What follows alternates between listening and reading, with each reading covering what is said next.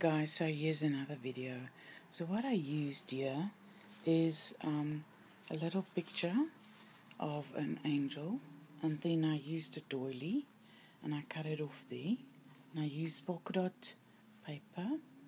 Then I just cut out some borders out of a brown envelope, and then I took the Eco Park paper and I just cut that out of that, and I glossy accented the word love, if you can see that. I actually glossy accented quite nicely, so it's busy drying, and I glossy accent the flowers. This is a very plain card, but plain cards in the end is quite beautiful, and it's lovely to send in an envelope.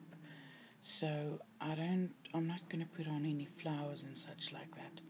So yeah, this came out quite nice. Thanks for watching, you guys.